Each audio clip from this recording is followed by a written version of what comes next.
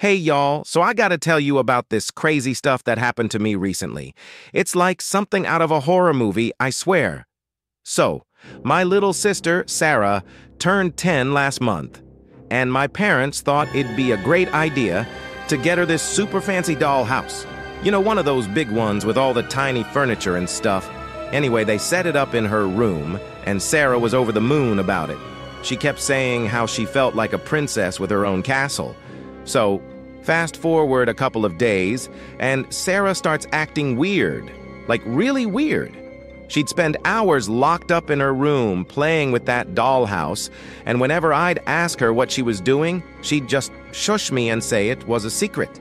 At first, I thought she was just being a typical little kid, you know, lost in her imagination and all that. But then things started getting creepy. One night, I was passing by her room, and I heard her whispering to herself. I stopped outside her door and listened, and what I heard made my blood run cold.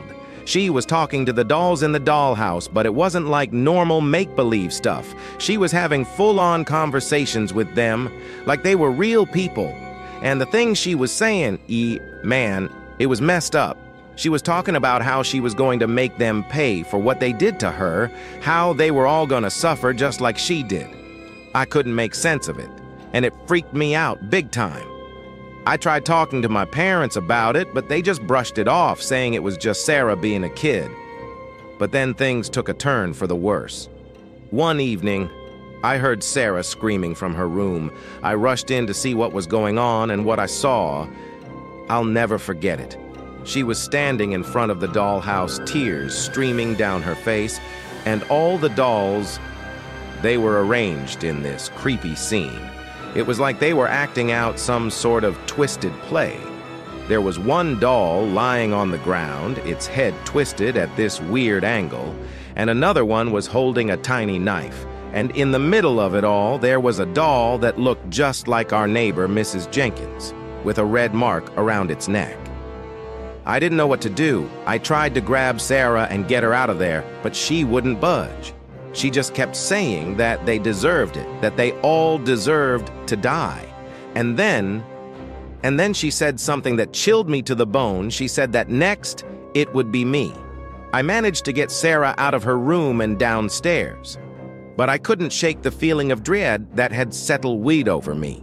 I knew something was seriously wrong with that dollhouse, but I didn't know what to do about it. I tried talking to my parents again, but they still didn't believe me. They said I was letting my imagination run wild, that I was scaring Sarah for no reason. But I couldn't shake the feeling that something terrible was going to happen. And sure enough, the next morning, we got a call from the police. They found Mrs. Jenkins. She'd been murdered in her own home. And the weird thing was, the way she was killed. It was exactly like how the doll in the dollhouse was arranged. I was terrified. I didn't know what to do or who to turn to. I felt like I was losing my mind.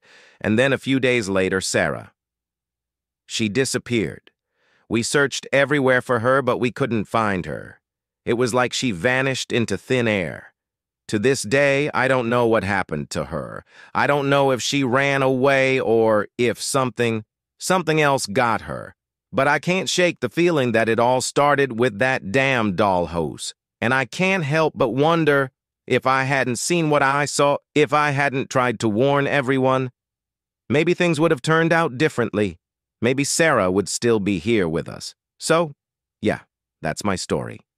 I know it sounds crazy, but I swear on my life, every word of it is true. And if you ever come across a dollhouse that seems too good to be true, my advice, run. Run as far away as you can. Trust me, you don't want to end up like Sarah.